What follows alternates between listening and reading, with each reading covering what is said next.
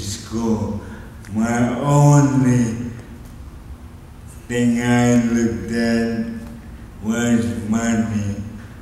But now I know there's so much more to life.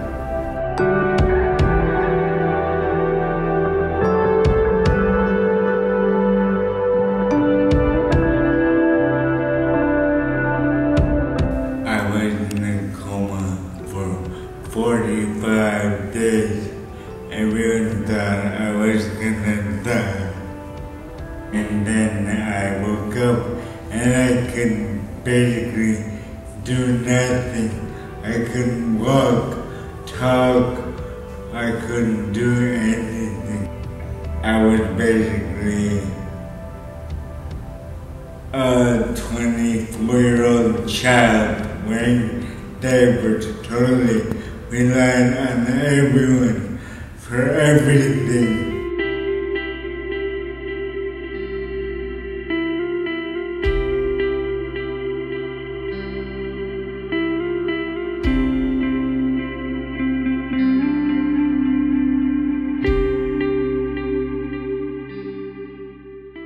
I wanted to go back to USC Business School and finish up my 6 remaining classes.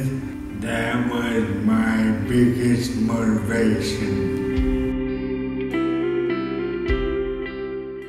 I had to learn how to function physically, then I had to learn to function mentally, which is very hard considering I had severe brain damage, and to ever be able to go back to USC School of Business is a huge, huge thing.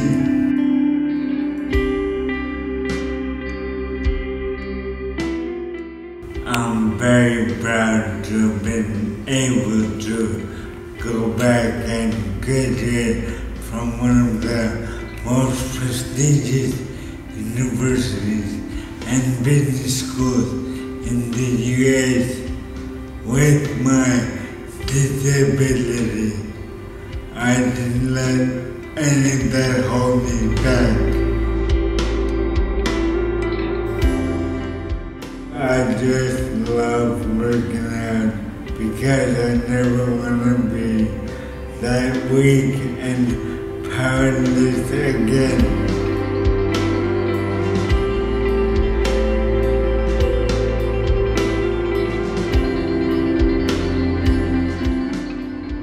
It's very hard for someone with a disability to get a job because most people just don't understand. But I have life skills and other talents that I can bring to the forefront that can help other people that are maybe in the exact same position I was at.